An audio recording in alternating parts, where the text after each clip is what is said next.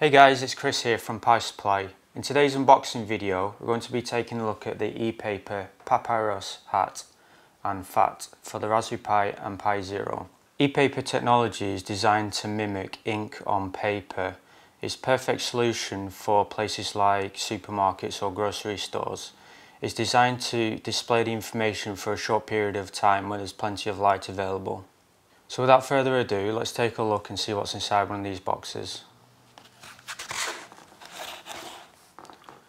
So I'm just going to open the security seal on there first. I can get it open, it's a bit tough this one. There we go. Before I open this, I just want to mention about the different sizes of the screens.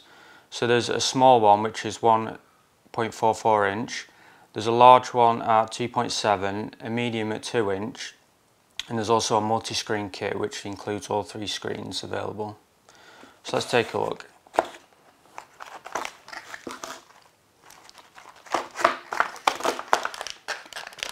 There we go, finally comes out. So let's see what we got here. So we've got a welcome card by PiSupply. This also has some information on the back on where you can purchase the board. We've got some cool stickers here. So we've got the PiSupply stickers. We've also got the PaPiRus logo sticker as well to add to your collection. So in here we've got some nylon stand mounts for mounting the hat board to the Raspberry Pi. Let's just open this.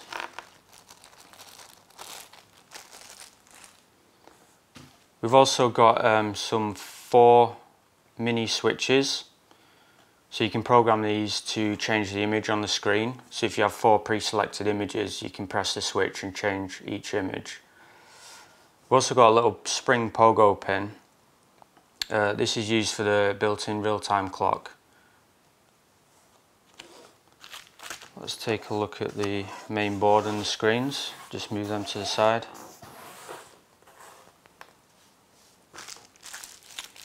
So let's see what we got in here. Oh, forgot about that one.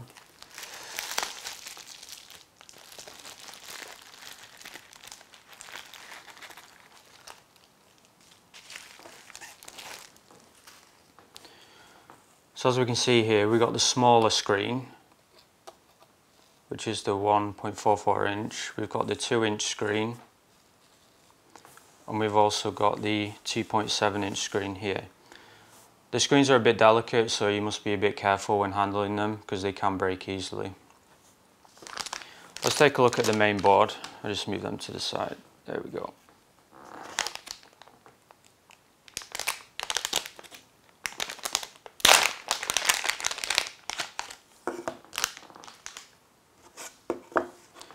So here we have the main board.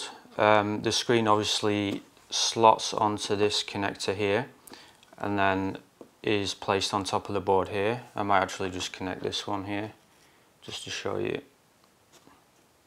So first of all, you need to just open the lever and just pull it up and it should pop up like that. Take the screen you want with the ribbon connector and just slot it in.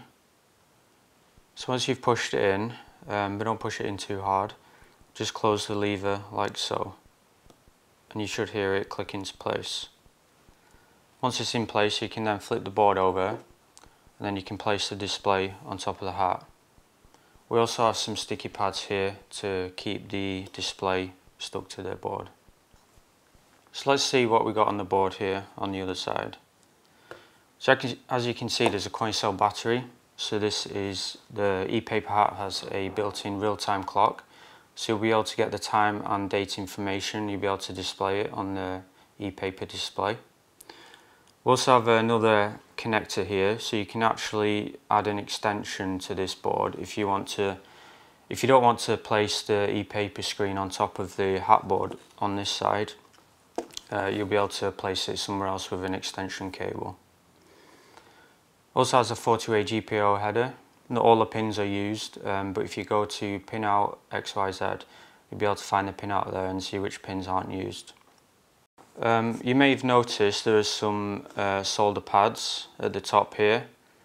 labelled SW4, 3, 2 and 1, and this is where the switches will go in. You'll have to place the switches in and then solder them on the reverse side, just here.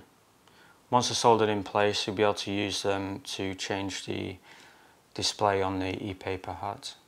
You can also see we've also made a little cutout for the Raspberry Pi camera as well. The ePaper hat has both full updates, so it does a complete refresh of the screen, but also does partial updates as well, so which is much quicker. Once the image has been written to the display, if you remove the power, the image will stay there until maybe a few days later, where it will slowly degrade. This is quite handy because you can actually just write the image to the display and then remove it and then swap it with another display. And you can keep doing this and then keep updating the images on the screen. So if you want to find some more information about this, you can go to PiSupply.com. If you go to PiSupply.com/MegaZone, we also have a tutorial guide on how to get started with the ePaper displays. If you want to purchase one, then go to the PiSupply store. Thanks for watching, guys. Until next time, we'll see you then.